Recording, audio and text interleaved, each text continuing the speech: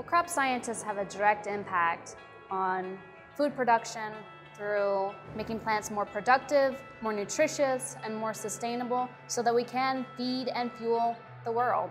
We look at the genetics, we look at the science, we look at the biochemistry of everything to see how can we actually improve today's yield in agriculture, how can we solve world hunger essentially. Our students graduate with an in-depth knowledge of plant sciences and production systems, and this allows them to be future leaders in consulting, private industry, research, and more. A lot of people just think that it's preparing to go out and be a farmer.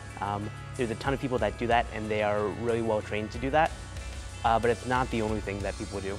Our crop sciences students pursue careers in plant breeding, food production, biotechnology, agribusiness, horticulture, weed science, water quality, agroecology, computer sciences, and more.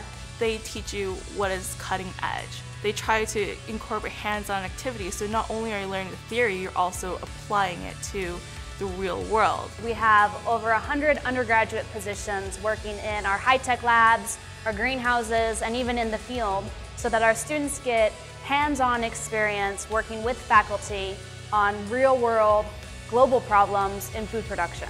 There's a ton of faculty members that are willing to look out for you and that are willing to help you out, and there's a ton of opportunities within the department. Most of my friends have lab jobs. They work with faculty doing either research as part of that program, or there's also scholarships, so you can get funding to do your own project.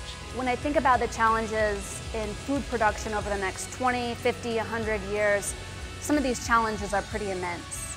And so we welcome and challenge new students to join us as a part of the solution in crop sciences.